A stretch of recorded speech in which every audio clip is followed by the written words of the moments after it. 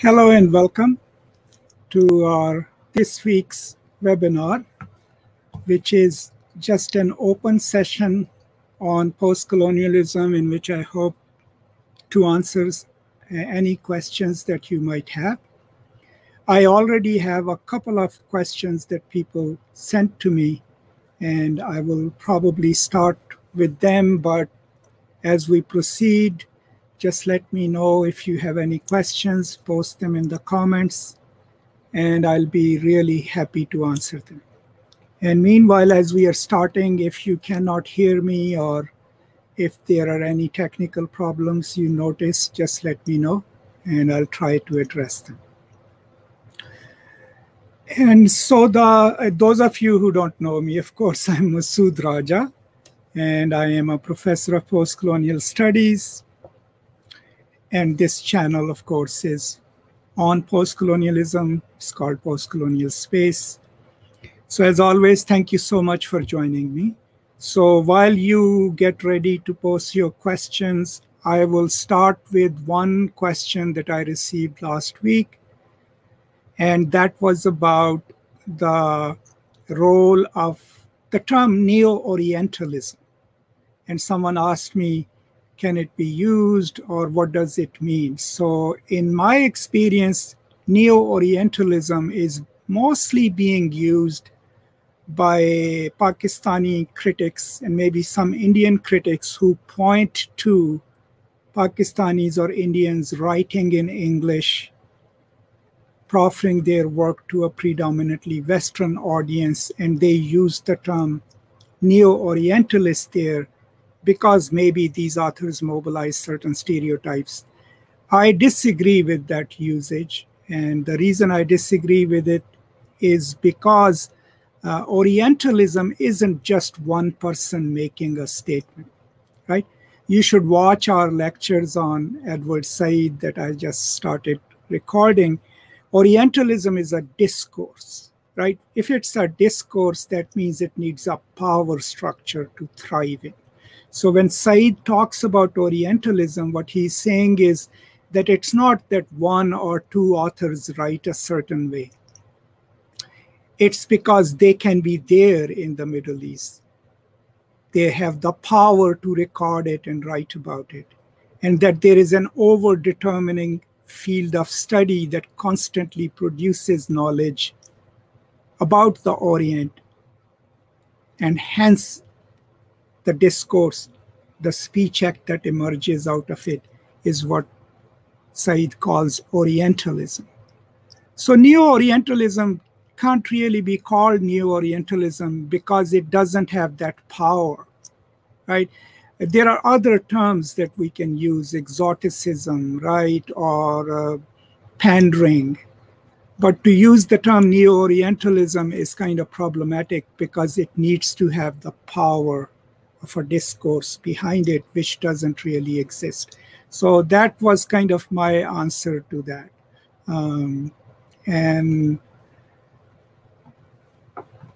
Okay, so here's a first question. Thank you so much, Ishan.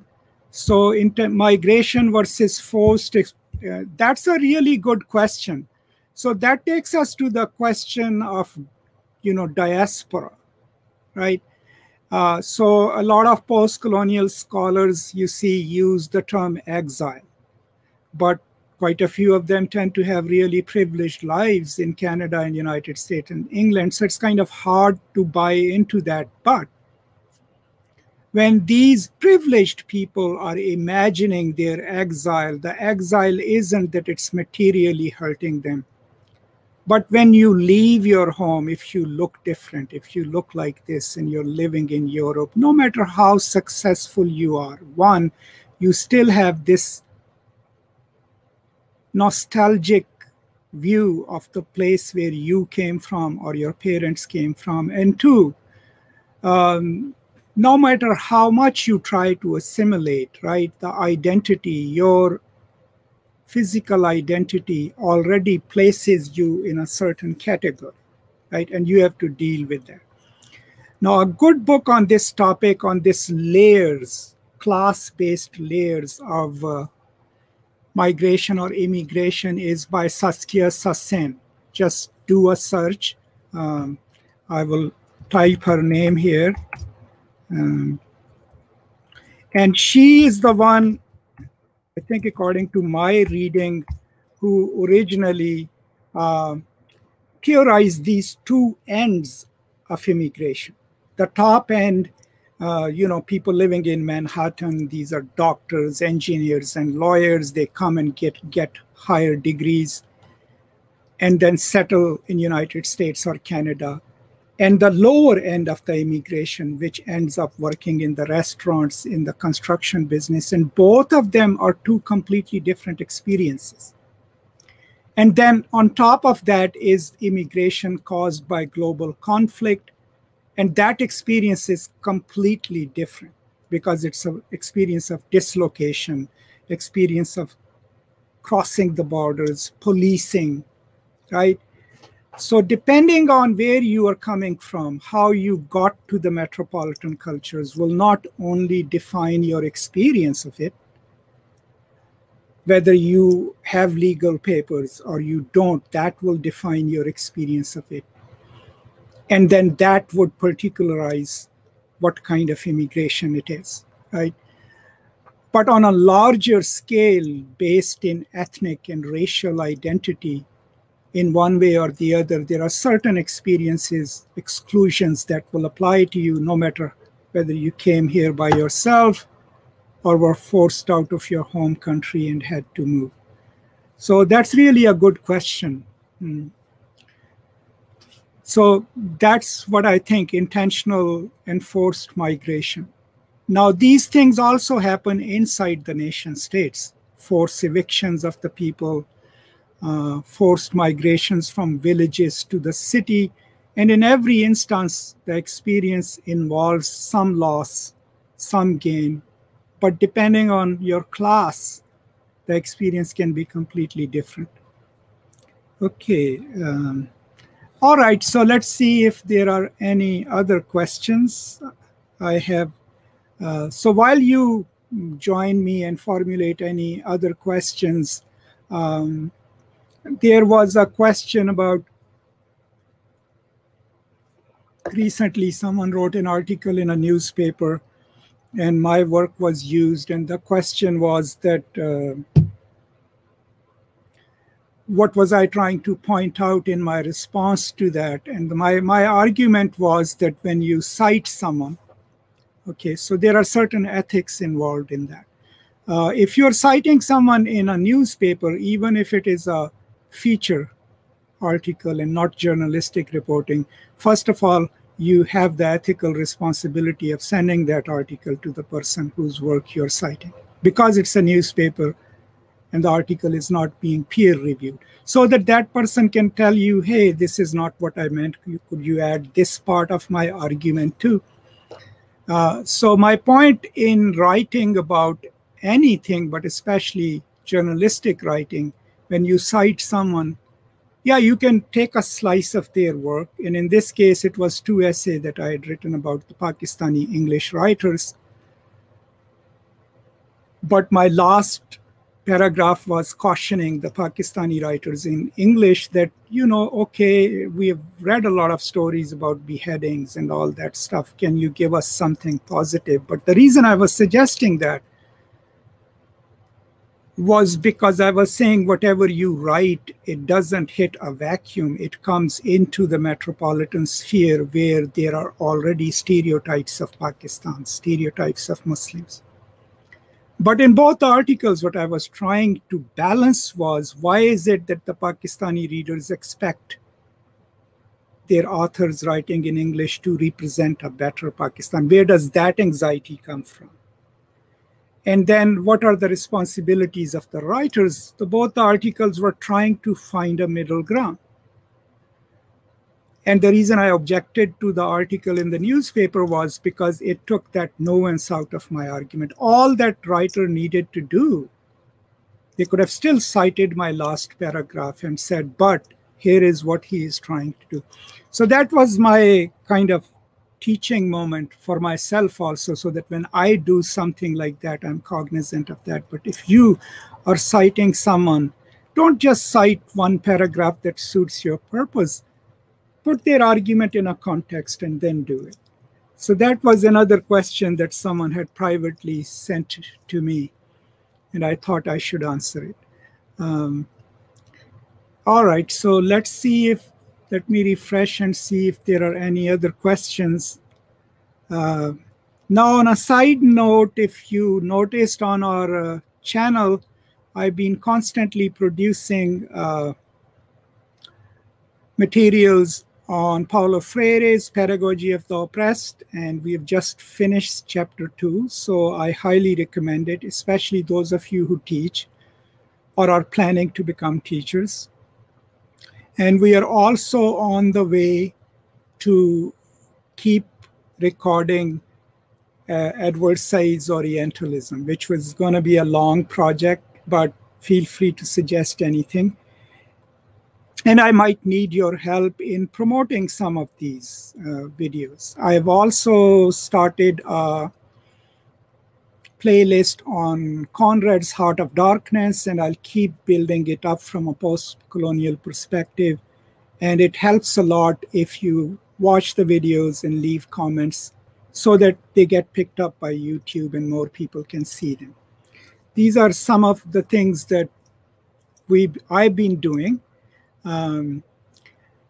Now, I'll wait if you have any other questions, and and meanwhile, I'll look for some of the questions that other people had posed. One of the subscribers to the channel had suggested that I should record some videos in Urdu, and I'll try to do that and see how it goes. And then there was a question about, okay, so let me refresh the comments because I think they are not refreshing here. And I'm seeing here, Hina, your question is, how does notion of otherness affect individual or individual's identity?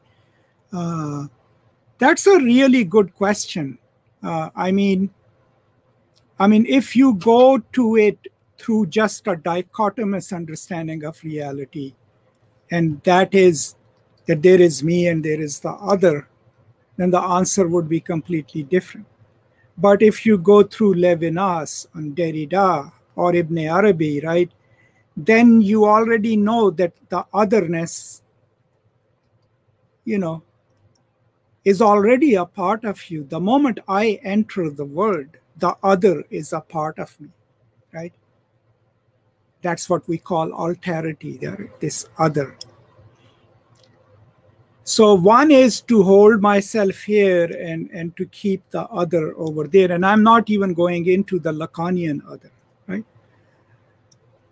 But a better mode of dealing with otherness would be to understand that that alterity is part of us. In so many ways, it determines us, right? How does it determine us? If you go to even the question of linguistics, right? Saussurean linguistics, we already know that we become who we know things, we know a sign from its difference from other signs. So if the meaning is not substantial, if it is not inside of me, it's in another sign, then the other isn't just my other, it also determines my identity, right?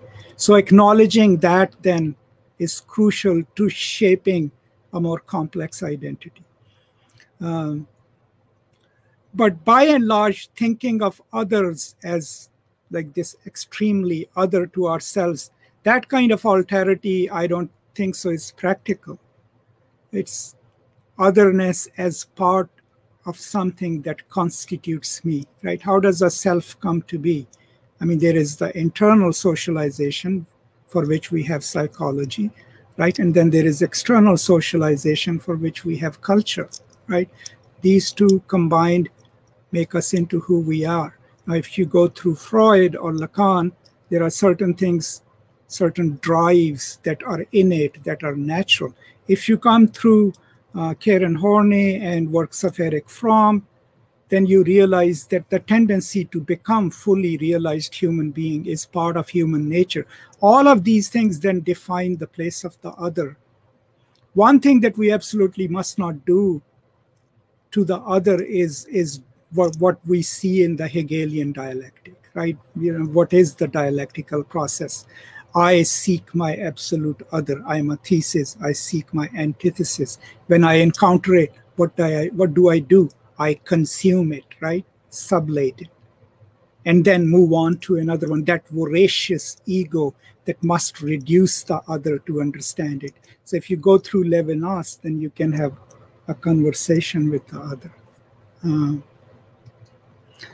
Can you explain how perceptions of Said's Orientalism have changed over time? I heard people make reference to it being poorly aged. Those people would usually be from a conservative side, or people who don't really even read his introduction. And if you want to know his response to those people, you should read his afterword. I think it is aged really well. It was his early work, and what he does in that is absolutely brilliant, because he was the first American scholar to actually use extensively. But look, the book comes out in 1978. Foucault publishes Madness and Civilization and Discipline and Punish just a few years before that. So Said was the first one of the major scholars to use theory of discourse to write about this large discourse over 300 years. I don't buy into that argument that it hasn't aged well. It hasn't aged well for people who don't read him carefully. If you want to look at the impact of the book, a book that changed anthropology, the book that changed sociology, a book that changed how everyone in political science does their work. And then in humanities, it launched a whole field of study. I think that already speaks for the book. It's not a perfect book. There are a lot of slippages, especially when he goes to explaining latent and manifest Orientalism.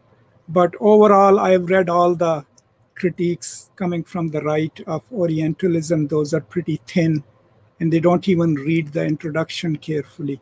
We are doing a whole series on it, so I hope I'll be able to answer some of those questions. But still really interesting. Okay, let me go. Aisha. In the present post-colonial context, the conflict between the adopted national identity of migrants with their original is increasing. What do you think? That's a really good question. Okay, so there is a wonderful essay by Benedict Anderson on diaspora nationalism. If I find a copy of it, I will post it, a link to it when I put up the recorded version of this webinar. But what he talks about is that increasingly diaspora communities who live, let's say, in Canada, United States, or in England, what he noticed is that they increasingly align themselves with more conservative politics back home. And they also fund the more conservative factions. Now, why is that? I mean, I don't know the clear response to that.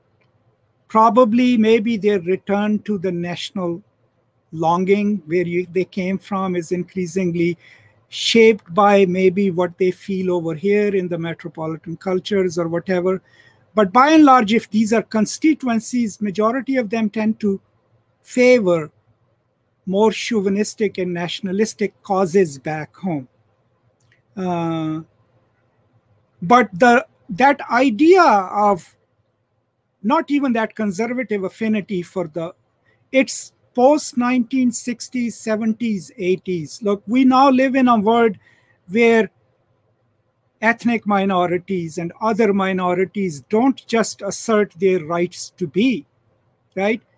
But there has been a surge in America, in Canada, and elsewhere. Instead of assimilation, people say we can have both. We can preserve our own culture that we brought over here, And then when we can adopt the culture of the main nation in which we are living. That's why the reactionary responses from the right are always about, why don't you speak English, right?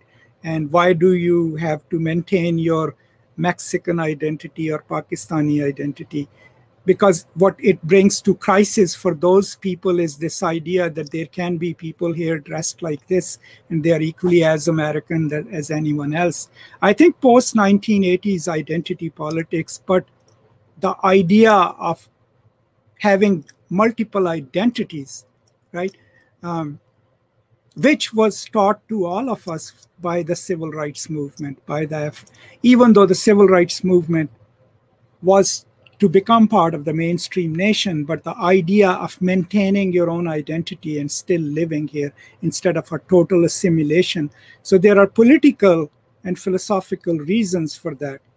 And depending on that, you take your ethnic pride and you can still be American, or you can still be Canadian. Just as in the post-colonies itself, if you look at India, I mean, after the states were divided on linguistic lines, you know, people in Kerala, they don't speak much Hindi. Same in Tamil Nadu, but they can claim to be Indians.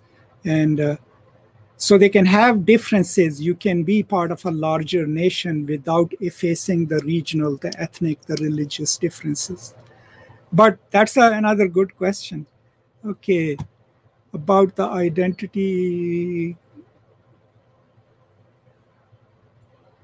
Okay, so this explain about the identity crisis which happened due to colonialism and its impact on that's okay. So here, keep in mind that we should never make the mistake of assuming that the native identities were completely overwritten by the colonizers, because what that does is it offers the natives as this completely passive people. What does happen is, because of that epistemic and political violence, the progress of native cultures is stymied. So there is no way we can go and retrieve where these cultures would have gone, right? So the people who make this argument that Britain was good for India and Africa because it introduced the railways and the postal system and introduced the English language, and this is slightly on the side, but I'll come back to your question. What people don't realize was that if you want to know if Britain was good for India, you don't need the math, right? You don't need to prove that they plundered. No, all you need to ask is that in 1947, I mean, India was one of the richest colonies, okay? When the British leave India, infrastructurally speaking, in terms of what they built, if you look at city of New Delhi and looked at London, infrastructurally, had they developed Delhi on the same lines as London? If not, because they had the absolute power to do so. So if they were there to safeguard Indian interests, they would have built the universities like Oxford and Cambridge. They would have built the cities. The sewage system would have been perfect. It's because India had resources to build that, right? But they didn't do that. So when they leave, those infrastructural inequalities are already there, and we are just playing catch up. That happens in every colony. Right? So it's not just that the local identities, political identities, and their progression into modernity is stymied. It's that because of those 200 years here, 300 years over there, the material infrastructures do not develop, but also the intellectual infrastructures do not develop. There's a beautiful book by Achille Mbembe called On the Post Colony, in which he describes that if for 150 years you did not learn the habits of democracy, which their European counterparts were already practicing, how do you expect people to learn it in 35 years or 30 years? That's why these countries that are successful democracies, you know, like India, like Bangladesh now, they are miracles because they were able to build democratic systems.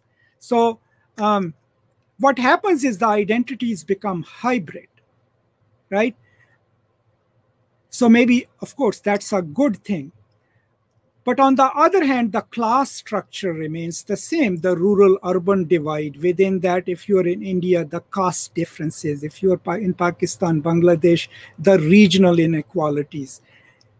And because of that, you know, what comes out of that is this stratified culture in which there are the top echelons, right, who are still in sympathy with their European counterparts. And then there is the people who tend to be poor, then divided on religion. One other thing that happened to social identities under colonialism was that the ethnic differences and sectarian differences and religious differences get heightened because of the policies. And those are all the consequences of colonialism. I hope I did answer your question. Future of, I don't know what you mean, the future of the. Okay, so there are a lot of reactionary people here who tell us post-colonialism is over. I have a student to whom one professor once said that all that needed to be said about post-colonialism has already been said. The problem with that criticism is that this is a straw man argument. These people assume post-colonialism to be a certain thing and then say that the need for that is over. That's the beauty of this field of study. It's voracious. It appropriates things from other fields. How did post-colonialism come to be? We appropriated materials from African American studies, from feminist studies, from Marxism, from gender studies, from studies of colonial history, studies of globalization. For as long as there are issues of inequality, global or internal, post-colonial studies will always be relevant. If you want to be a post-structuralist, fine. If you want to be a Marxist, fine. If you want to be like Spivak and be a Marxist, feminist, deconstructionist, post-structuralist, that's fine too. So maybe in institutional terms, the institutions would stop hiring more post-colonialists, and that has already happened. But in terms of the work that we can do as post-colonialists, there is endless. For as long as there is injustice in the world, you know, we can always find something new to write about. Okay, comparative study of black skin, white masks by Fanon. I haven't read Dabashi, it's over there, but I would hazard an opinion is that what Fanon is doing, black skin, white masks was a deeply, deeply informed work through psychoanalysis. I mean, the basic argument is that when the black human subject, male, makes the transition through the Oedipus complex, right? When you are following the law of the father, instead of his real father, he sees the colonial master. And what are the implications of that? You can apply that to any ethnicity, any group. And of course, there are critiques of that as well.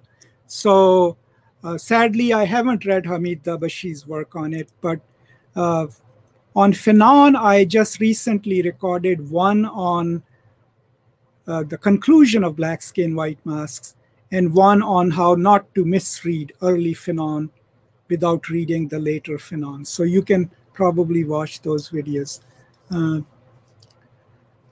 Say about black skin, talking about reorientalism, although not okay, so Aisha, in a negative.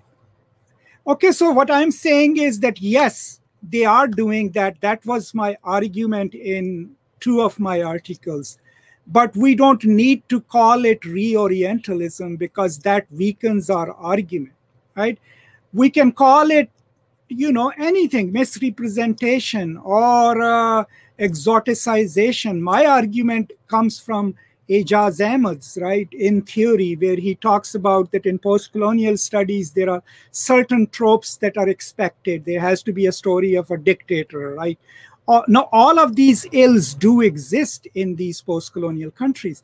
But my point was that when you proffer these stories to a metropolitan audience, it's over-determined by the publishing industry. I mean, think of it this way. I have the issue of Granta on Pakistani fiction sitting on my shelf. And these are authors who have been invited to give their stories, right? So I wrote about the main story, which was, I think, Laila in Wilderness, right? And what I pointed to that was that by not naming a place, the setting is not named, right?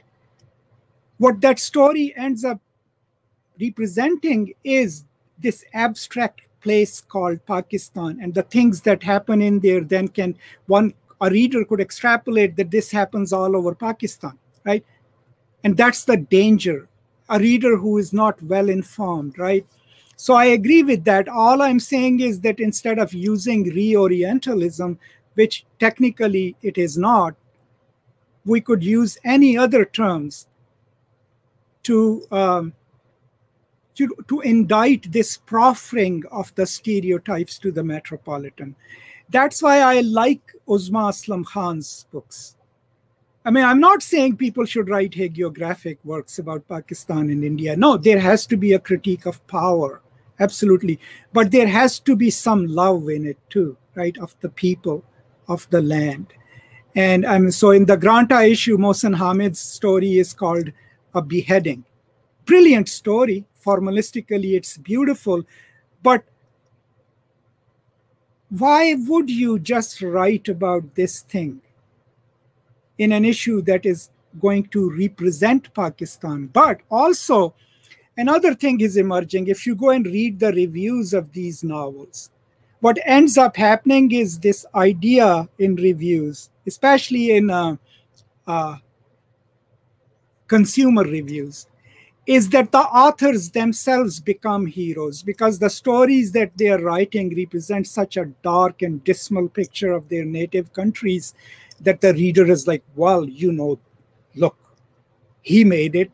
I mean, look at the kind of, against this backdrop of non-creativity and all.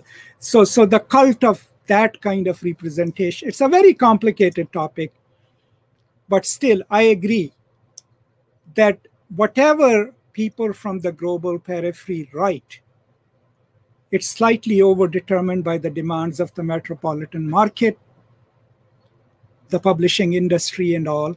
And two, it doesn't hit a vacuum. It hits a world in which certain things about these cultures are already internalized by a lot of audiences, especially if you're writing a popular novel. That is why the topic of my next book, which I hope will come out next year, and that doesn't deal with Pakistan or post-colonialism, but it deals with representations of Muslims, is how to train our students to read these texts differently, but how to also question the representation itself, not simply from a point of view of it's not authentic, but from the point of view of what these works do in the world. Okay.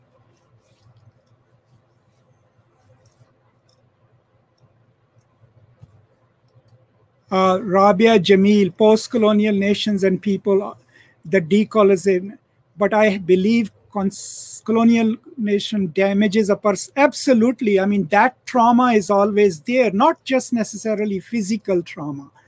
What it does is, if you have read Chen Wei-Zhu, right, part of his argument I don't agree with. First of all, it creates different classes. So he calls the post-colonial elite as the Ariels, right, and rest of us as the Calibans. So first of all, there is class stratification in which there is a Europeanized core which inherits the nation in a way.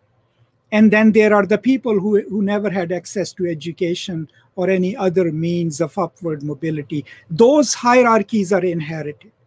Then within the class system, there are different hierarchies of color, right? Aesthetics, just how you speak your English. In Pakistan, I don't know about India, but in Pakistan, like people would just chastise you for your English accent because you have a Pendu accent. You don't have the accent of the elite schools. So all of these problems. Now, the point is that these problems would have existed even if the colonization had not happened, but they would have been different problems, right? These were problems of imposition of the foreign educational system. So psychologically, absolutely, when you reshape a culture's aesthetic, right? Just the hierarchy of pigmentation. I mean, India, Pakistan. Now, if you are in South India, you'll be fine, right? But in Northern India and Pakistan, we know that our people have different colors, right? Different kind of pigmentation, but a certain one is privileged, right? Especially when it comes to marriages, especially for women, right? All of that, where did it come from? Like, we didn't wake up one day and assume that people who have lighter color are better or more beautiful. That aesthetic was reshaped through colonialism. So I agree, yes. The question is, what do we do about it? Of course, we try to change our culture. We try to write about it, teach it differently.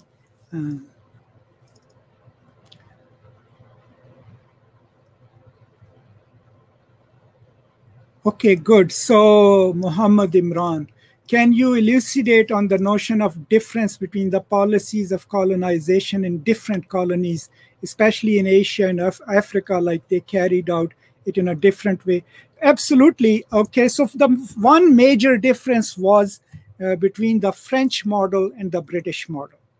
Okay, and of all the people, Robert Young does a really good discussion of it in his book on postcolonialism.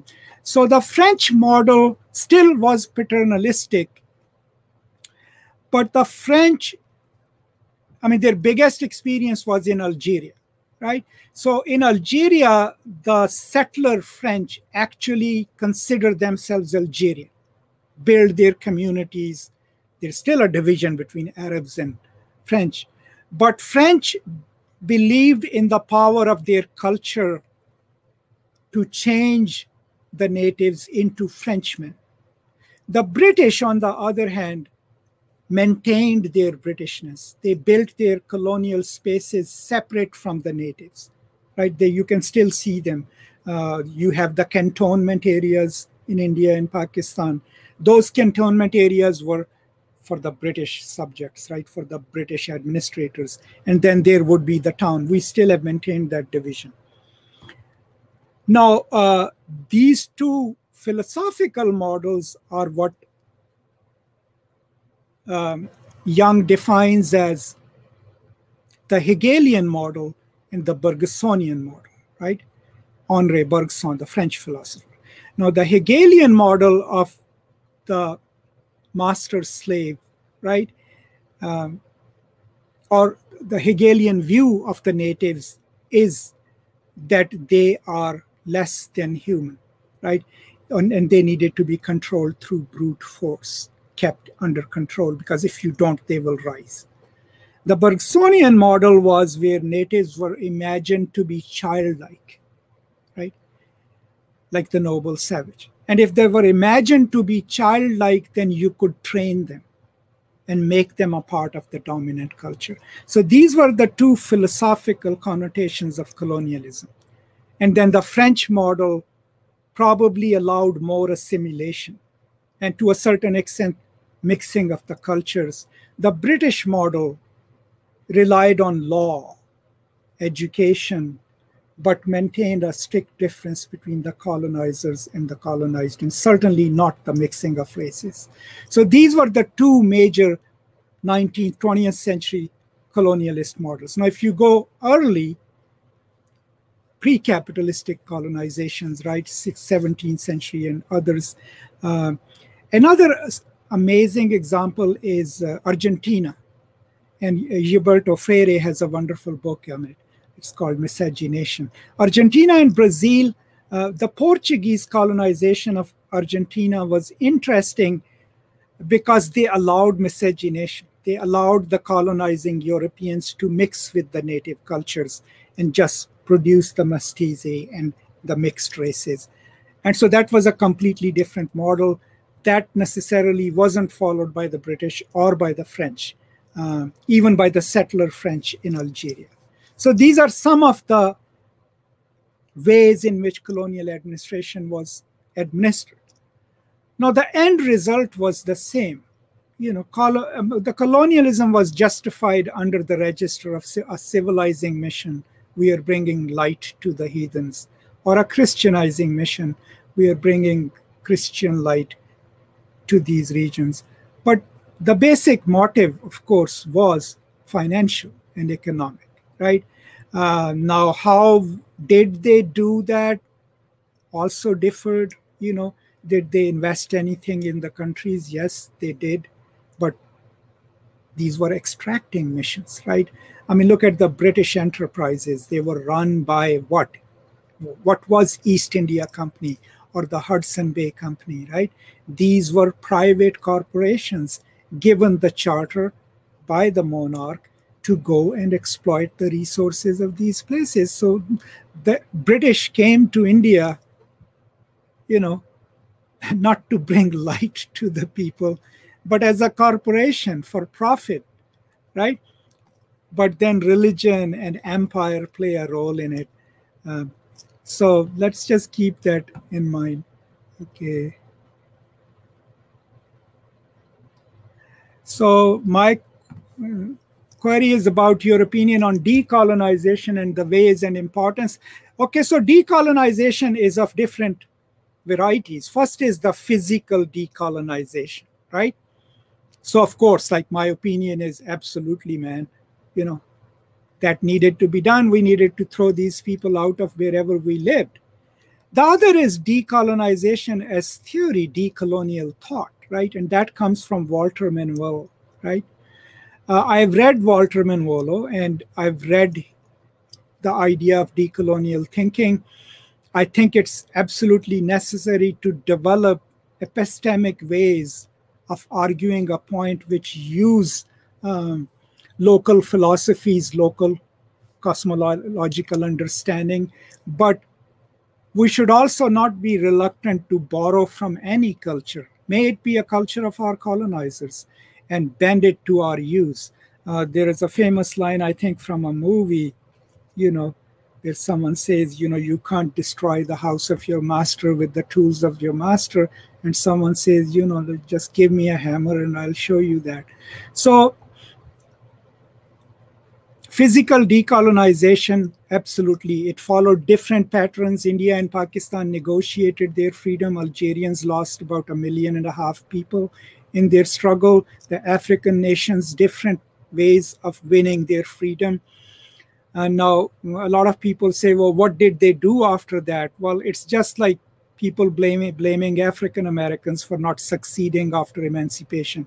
When you are freed by a decree, or when you win your freedom, you're still caught within the larger economic structures. Unless those are changed, you're still struggling against the same powers. I mean, that's why Ngugi Thiong'o's Devil on the Cross is a great novel, because what it tells you is that even after the nation is free, its elite is still working against the interest of the people, because they are now beholden to global corporations. So decolonization, but a kind of decolonization in which what is absolutely acknowledged is that it will succeed only if the global order of economics is also changed. Now, that was happening in the 1970s in United Nations, when the developing nations had formed a huge constituency and they had started challenging the established order. But eventually by 1980s, the General Assembly was defanged, and all the decisions that matter are decided by the permanent members in the Security Council. So that revolutionary potential of the developing world has also been lost.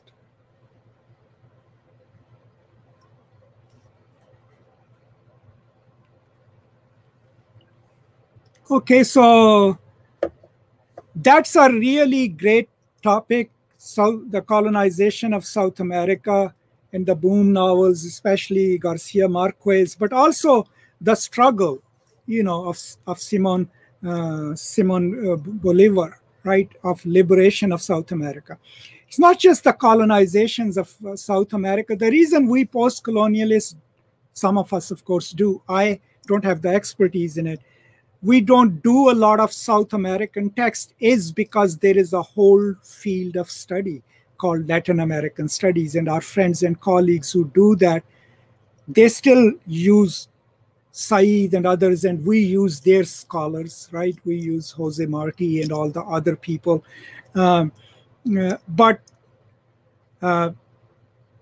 it is a subject, and actually on decolonial studies, people like Walter Manvolo and others, a lot of critical thought is coming from there. Also, critiques of globalization, neoliberalism are also coming from South America, because that's where these policies were implemented first in the 1970s. And that of French, I don't know the specifics of French colonization in Asia, but in post-colonial studies, depending on your specialization, they're absolutely worthy of your study, right? And when you do French colonialism or Italian in Libya or others, then you will have to look at the particularities of their policies, how they ran it, how were the freedom struggles fought against them. Depending on which territory was colonized and which European power was colonizing in that territory, it would depend on their archive, the response, and would be very particular to that particular imperial power and the resistance against it.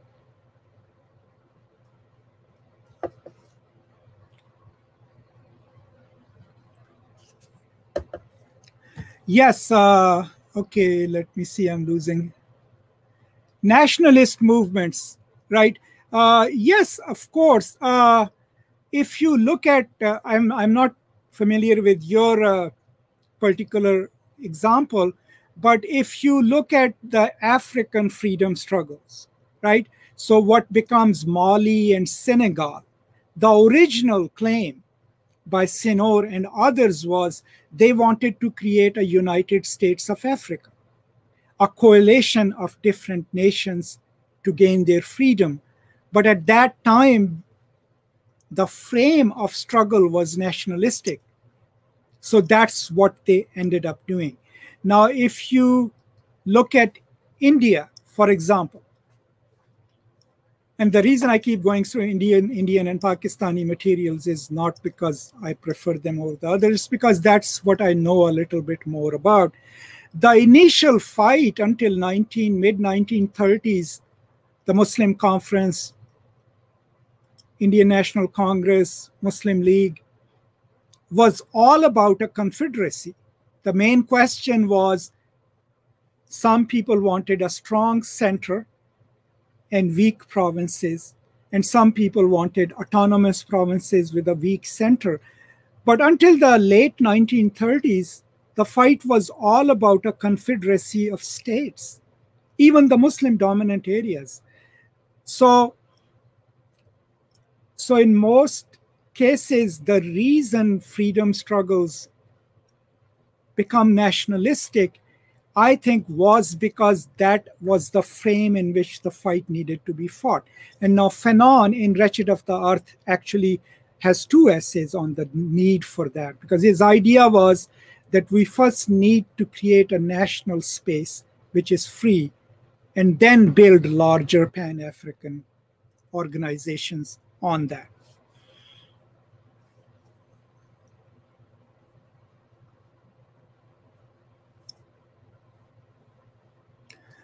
Well, Conrad meant to reveal Africans in his heart of, but in a way he's marring the white superiority to how is he taken by European critics for. Well, I mean, part of Heart of Darkness is absolutely critical of what is happening in Congo. And Marlowe as a narrator is an interesting narrator because he makes fun of things, right? He's ironic. But the way Conrad sets it up is by creating Congo as a special case, which it was, right? Remember, the first sentences of Marlowe are what saves us is the efficiency, the idea, right? And the idea is that imperialist idea, right? So the way Conrad criticizes the Europeans and their actions is by juxtaposing their brutality, right, within the context of Congo and by pointing to the Dutch, right? But in the backdrop, what's his defense is that the British do it more efficiently and they have more organized systems. Now, do keep in mind that both Conrad had gone there for his research. He had also met Roger Casement, who in 1904, I think, publishes the Casement Report, which was crucial in deciding to take Congo away from Leopold II. And they meet. They were both idealists. They wanted to see what colonialism can do for Africa. But once they see what was happening, they kind of lost faith in it. So part of it comes across, and I've never read Heart of Darkness simply as an ill-informed European text. I mean, there are still racist things in it, but part of it is a critique of what was happening in Congo. And, you know, we all need to acknowledge that. Okay, can you... Okay, so our literary productions, which, well, I mean, I think you had posted this last week too, resistance literature. Any literature, you know, colonial or post-colonial, which talks about, you know, issues of speaking against power is resistance literature. But I had pulled out this book after you left that comment, and it's by Barbara Harlow. This was one of the first major works which goes and traces the role of narrative resistance literature in Arab writing and all the other writings. I think this book came out in 1977. I could be wrong. 1987. So do take a look at Barbara Harlow. But there are texts that can be mobilized to talk about material resistance. I have a video on Osman Semben's novel about you know, strike, which is resistance literature. There can be acts of semiotic resistance where people wrote tracts against the colonial powers. If you are in India, if you want to write about resistance literature, 1888 is when Queen Victoria, 1858 is when Queen Victoria issues the proclamation and becomes Empress of India.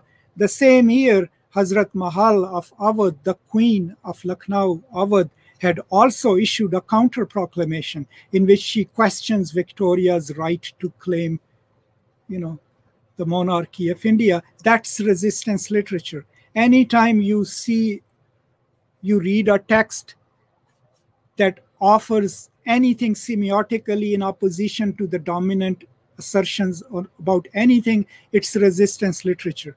So depending on what you are deciding is resistance, becomes resistance literature, right? It can be about a movement, a political movement. It can be about overthrowing your masters, and it can be challenging an established dominant norm.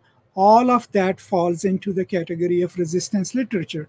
But if you really want someone's early argument on what was considered resistance literature, Barbara Harlow's book, Resistance Literature, kind of started the conversation within the Arab and other contexts. Poetry, if you are in Pakistan, any poetry, Faiz, Habib Jalib, right, Fahmida Riaz, Kishwar Nahid, all of that is resistant literature, some against patriarchy, some against the military rulers. Anytime someone writes something that criticizes power, it is resistance literature. But, I mean, there are certain qualifications too, right? You yourself either have to be in solidarity with the resistance group, or be part of the resistance, or be, in sympathy with someone who's fighting oppression. So there are certain qualifications. Okay, Muhammad is being done as a result of wars invading us. I don't get this question, Muhammad. You will have to amplify that. Kate, thank you. Do you think sacred religious texts can be resistance literature, or are they the opposite? No, absolutely. If you look at liberation theology in South America, right? So liberation theologists are mostly Catholic priests.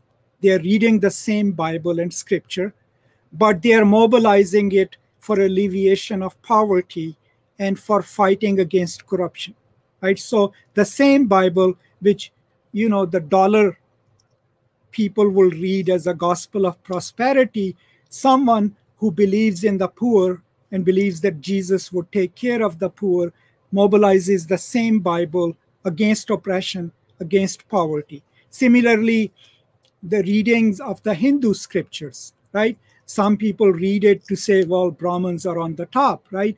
But when B.R. Ambedkar goes and reads it, he is like, no, what about the people over here?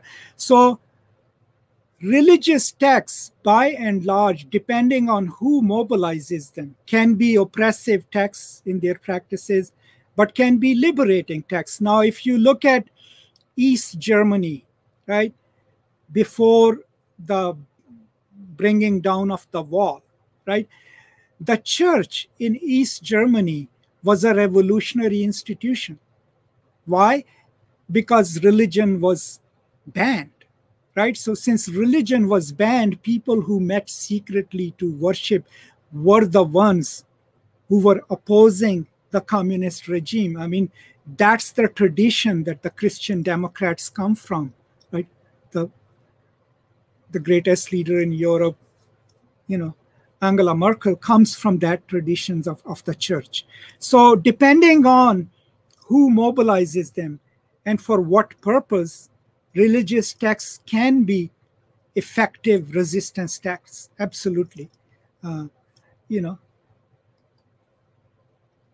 Okay, so I'm trying to go through more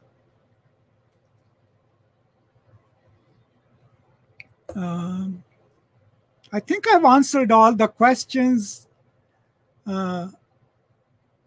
If you see that I didn't answer it, if you could post it again, I'll be happy to take it on.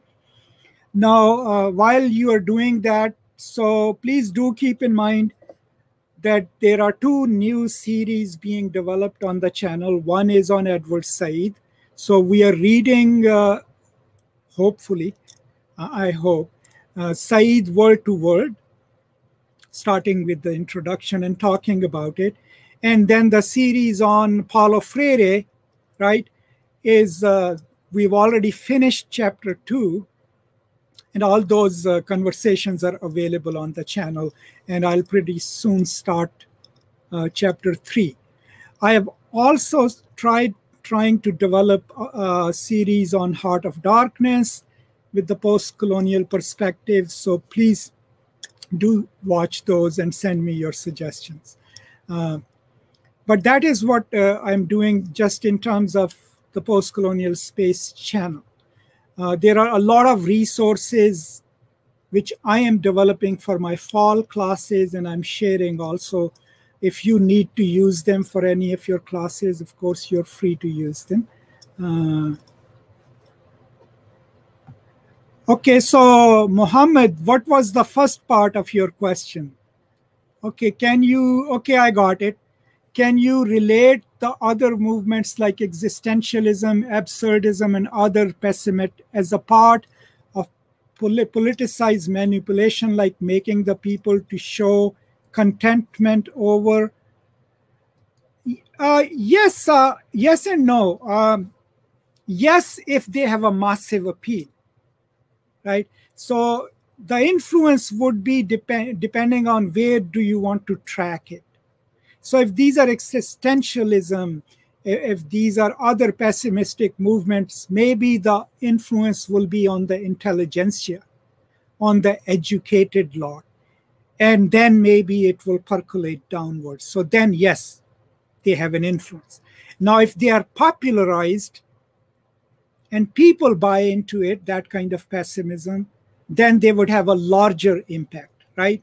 Because then people will become passive and dejected. But we don't need existentialism and pessimism for people to be dejected. There are material conditions already that force people to just, wipe their noses and just try to stay out of trouble. And that is the brutality of a system in which there are no protections. And it doesn't just happen to the poor. How do we keep our American students docile, right? And in their classrooms and not on the streets, right? We trap them into the government debt from the very start, since education is so expensive. All of them take out loans. And then we trap them in private debt. At 18, they start using their credit cards, right? So what is in their best interest then? To go out in the street and fight injustice, or to say, I better get a job so that I can pay this credit card and I can pay my student loan, right? It's not just happening to one people, right? Millions of Americans owe money to the government. The student debt is $1 trillion, right? That is another way of keeping people passive. So philosophies alone don't make us passive or silenced. The material conditions can be produced to do exactly that.